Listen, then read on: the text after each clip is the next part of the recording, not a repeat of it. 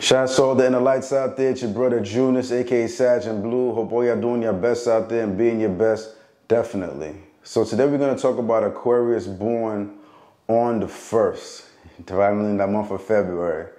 So just know for 2024, as an Aquarius, you're going to realize for 2024, it's going to benefit you greatly where your energy is just going to feel a lot more fiery. You're going to have a boldness within you, a certain productivity like no other.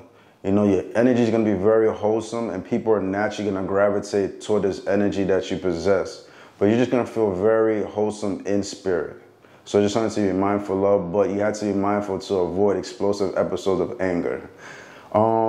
Realize as you guys, as an Aquarius born on the 1st of February, you guys have a lot of heart. You're naturally given by nature, although, you know, people don't always give you credit for that. But you're going to realize that you have a lot of courage and there's something that's going to take you very far. And you're going to be put in situations where you're going to have to step up to the plate and present that particular energy within you. You know, you're a natural initiator as an Aquarius. You're not a person that's always on the fallback, you know what I'm saying? You make sure that you kind of have a certain authoritative energy in you that reflects that. So it's just something you're going to be, just something you're going to notice and other people are going to notice about you. You know, naturally you care for other people, you're warm at heart. If you're a male out there as an Aquarius, you should notice that females naturally are drawn to your energy and you may have a lot of female friends that come to you for particular advice. And you're pretty guided and you're not jaded in your mindset and you just see the bigger picture because of your experiences and things you've been through. And you're the kind of person like when you see something going on, you naturally kind of take that in and gain some type of valuable lesson from it because you have that wisdom within you as somebody who's an Aquarius. And you just learn from life lessons rather easily versus other people. You know, some Aquarius out there, out of all the air signs, their mind is kind of like sharp and pretty grounded where they don't really go left too much. You know, it's very calm and mild in one aspect where they could calculate and just see everything for what it really is. You see what I'm saying?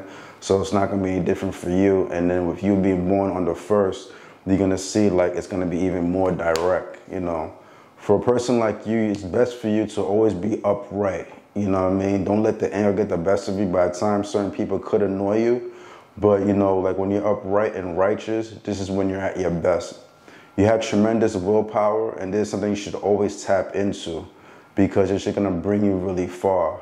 Naturally, you are adventurous and you need to like harness that adventure energy where you go out there, meet other people. Battery died on my camera earlier, so I had to let it charge for a bit and I kind of ran some errands. So that's why you see the lighting's a bit different. But for Aquarius out there born on the 1st of February, know, like I was saying before, you should definitely harness and use that adventurous nature within you. Go out and about. If you're a person that likes to work out, it's definitely going to compliment you and you're going to realize one of your strongest features is going to be like your chest and your back for the females and males out there, and you harness a lot of your strength.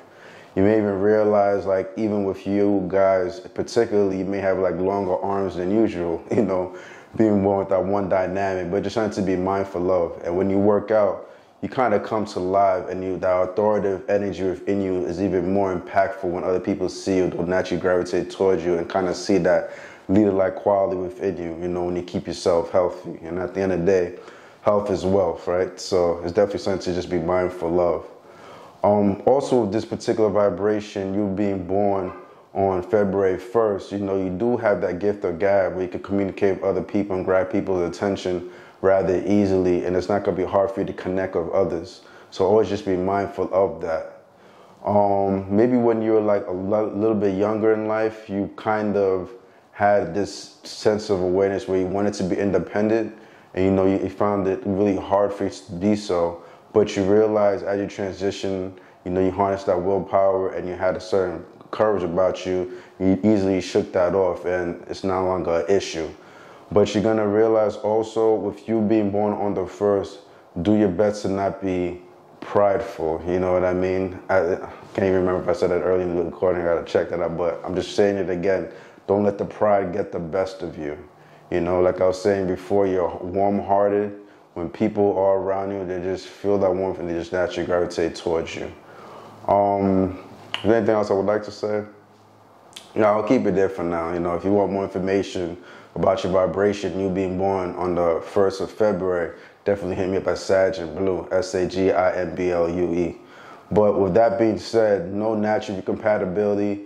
As an air sign, you're naturally going to be compatible with other air signs like Libras and Geminis.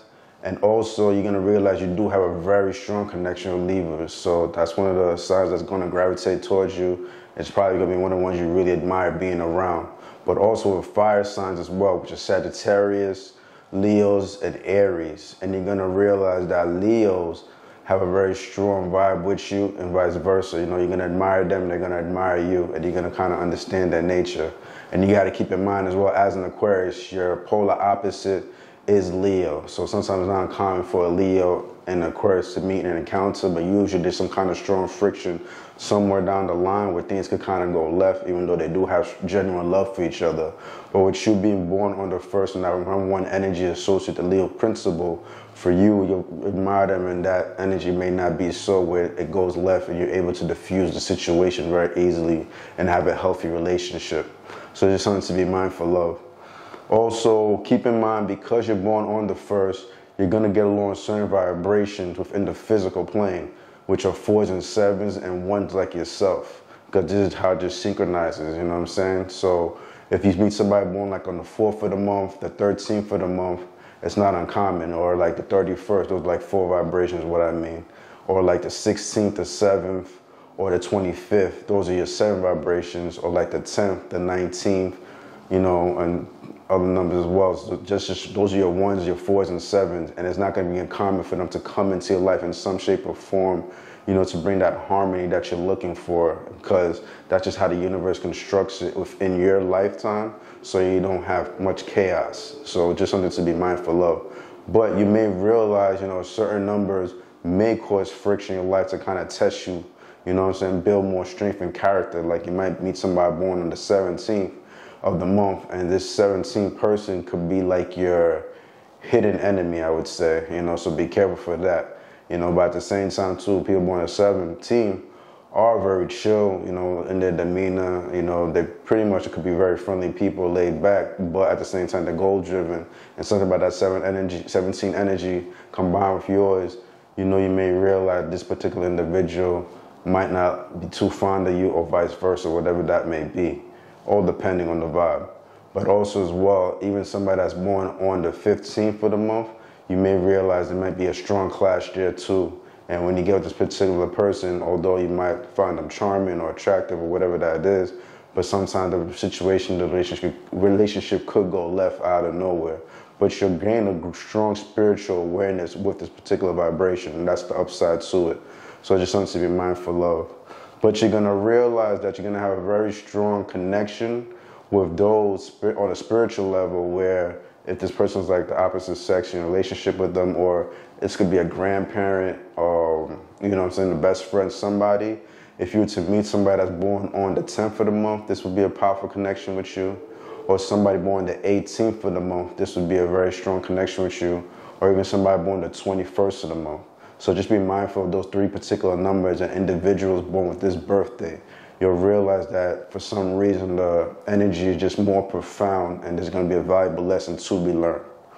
All right, guys, brothers and sisters, all my inner lights out there, I'm going to keep it there for now. If you definitely would like to learn more, hit me up at Saginblue, that's Saginblue on TikTok or Instagram. Till next time, brothers and sisters, remember, guys, always, let your light shine. Jonas.